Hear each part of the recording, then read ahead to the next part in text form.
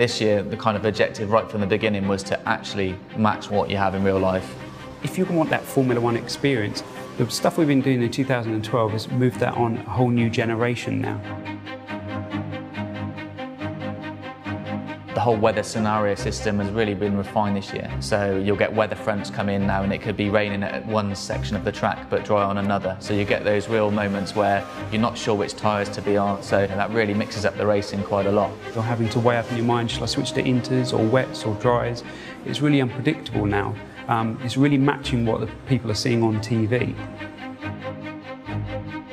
Significant work has gone into the physics model, particularly the suspension, which has a real kind of sea change on the feel of the car. You can really attack the track. Many people will watch fastest laps or pole laps on TV at the weekend. Now you can really get the sense of doing the same things as drivers. It's just those extra elements that make you feel like a real Formula One driver. We've got some really cool engine audio. Whilst you're driving the car, the other cars were out on circuit, and particularly on the pass-bys and things, are just so much more realistic. I think players who've played F1 2010 and F1 2011 are really going to see a big uplift in that area this year. We've had a bit of a change in direction for 2012. In 10 and 11, the player had the main user interface, the main menu, sitting inside the paddock where you had the interviews. But for 2012, we wanted to try something different.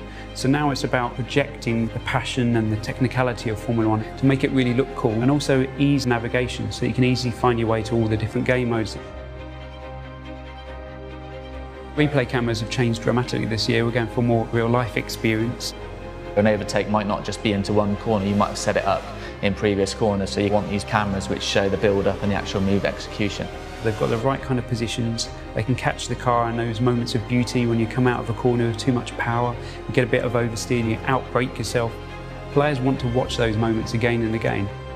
When you're walking past someone's screens, sometimes you have to sort of do a double take as to whether it's real footage or whether it's the gameplay.